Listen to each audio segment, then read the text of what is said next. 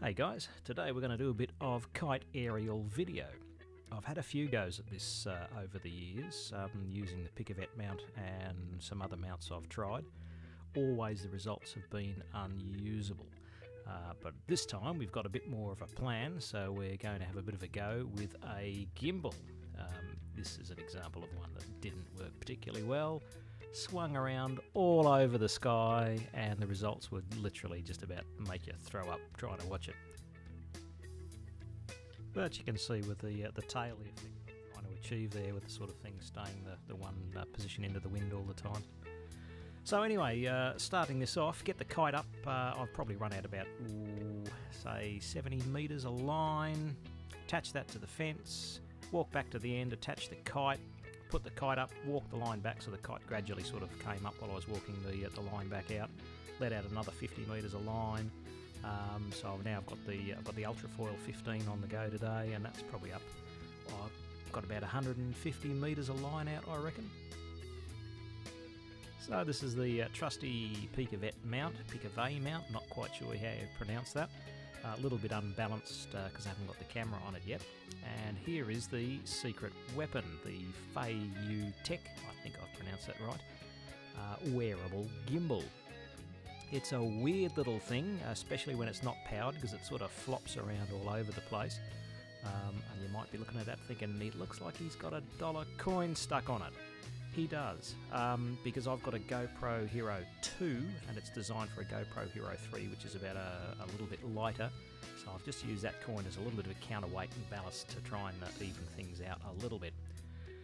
So anyway, with that on the hanging underneath the picavet mount, that should give me some nice stable footage. That's the plan. Now, always let your kite out first and get it up in stable air. I mean, the GoPro in the case is pretty tough. The gimbal, even though it's all metal, wouldn't. I don't think that would survive a crash with the ground, and the GoPro's out of its case. So you want your kite, I don't know, 40 metres up in the air or something, 30 metres, till it's nice and stable, and then you can attach the picavet mount and your gimbal, and you know it's not going to sort of go. Kite's not going to sort of spiral around and crash into the ground because of the low turbulence. So you get it above the turbulence, and then as you can see, we're hooking up the picavet mount here. And yes, this is a funny little thing. It's weird. Oh, you've got to be a bit careful with this button too. It's really easy when you're handling the device to accidentally hit the button, and if there's no GoPro in it, it tends to go a bit spastic. So I'm told. I haven't done it yet, but it's something to keep an eye on.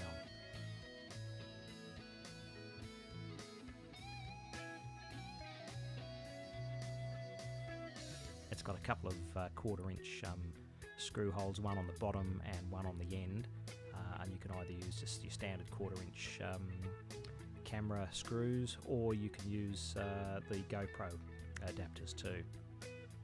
Now just switch that on with one long press, and you can see it's pointing the wrong direction. Give it a triple press and it goes into inverted mode and flips around the other way, so it'll work quite fine upside down. When you turn this thing on first up, it goes into what's called, I think, panning follow mode. So the tilt and the rotation will stay locked, but it will slowly turn to whichever way you're facing, or in this case the picavet mount's facing, which I don't want. A single long press will put it into lock mode, and that then locks your tilt, your pan, and your rotation, if I've got that right. You can also manually hold the tilt to a particular up or down position, and after a second or so the camera will take that and keep that level of tilt there. So one long press on the button, too long and you'll turn it off.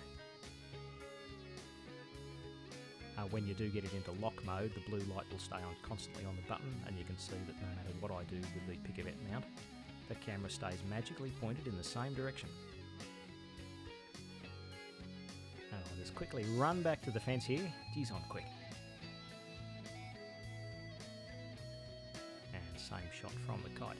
Now you can already see this is going up, and because we're sort of a fair way from the ground, you're not really aware of the movement. If this was close to the ground would be going up and down like Billy-O, and it'd be really disorientating. But once you're away from anything near, it really tends to kick in and stabilise everything. And look, I've probably got 15-20 minutes of footage, and it's all like this. It's all usable. And generally speaking, I can take half an hour of video footage, and I'll be lucky if I get 30 seconds. So this has worked really well.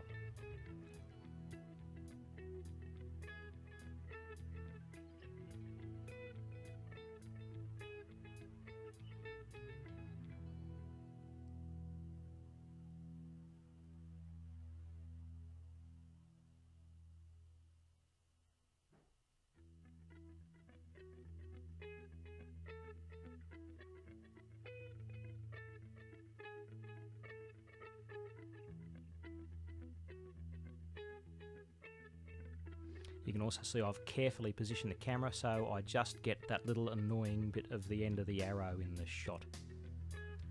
Good on me.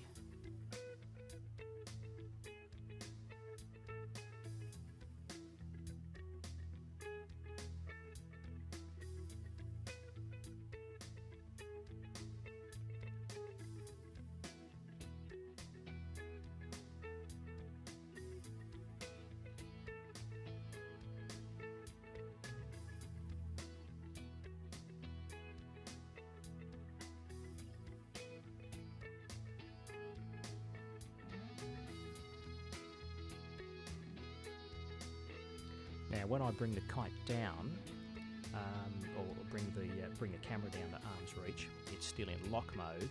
A single press takes it back into panning follow mode. Then I grab the top of the picavet, I turn the whole thing round so the camera points then in the direction I want it to point, and then I press one long press on the second or so press till the light goes solid blue, and then it's back in lock mode and will hold that position. Then I can let go of the top of the picavet, and no matter which way it flops around, the camera stays pointed in the direction I just pointed it at. If that makes sense.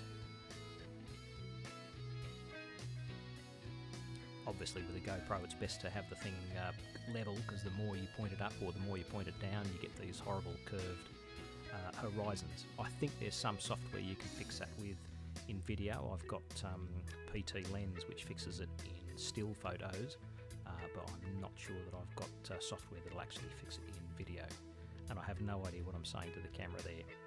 Goodbye.